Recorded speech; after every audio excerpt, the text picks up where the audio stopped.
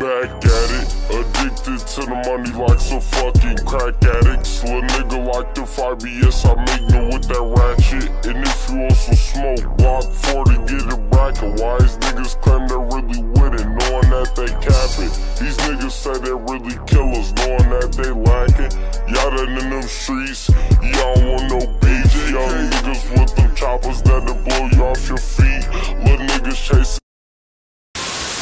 We now know the name of a teenager who was killed in South Louisville yesterday. A deputy coroner says 15-year-old Christopher Fields was killed at his house on West Kingston Avenue.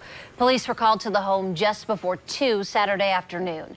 Investigators haven't identified any suspects in the case. If you have information, call LMPD's anonymous tip line. That number is 574-LMPD.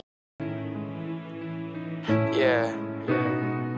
So much shit up on my conscience, yes, that's why I got this tech with me. Fighting demons through the night, can't let them get the best of me. God forgive me for my sins, I pray you keep protecting me. My daddy sit me down, he said, boy, you bringing stress to me. Police have identified the victim of a fatal shooting in the Beachmont neighborhood on Saturday as 15-year-old Christopher Fields. Police responded to the shooting at 514 W Kingston Avenue around 1:45 p.m. Saturday. Officers found Fields at the scene with multiple gunshot wounds. Fields was taken to University of Louisville Hospital, where he was pronounced dead. So apparently word around the streets is that Christopher Fields aka FDG Chris was an up-and-coming rapper from the south side city of Louisville, Kentucky. He got the name FDG or Fat Daddy Gang from a deceased teen named Troy Van Hurt, also known as Fat Daddy, who was 13 at the time of his passing and was one of his best friends. Chris was a young talented rapper who had a dream as he attended Western High School, where he took rapping to a whole nother level. He was rapping that young street life, such as robbing, killing, drugs.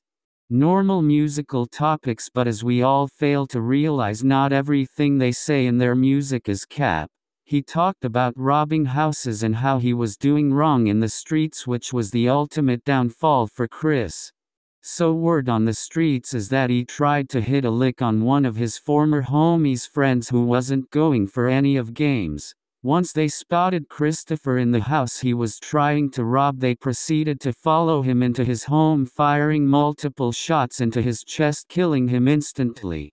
He was only 15 and he was too deep in the streets. He knew the life he was living was gonna come back to bite him in the ass. But word is that a teen who is now an adult from the Park Duval neighborhood, also known as 1100 O Block, was involved with his murder, and the killer supposedly left to Ohio.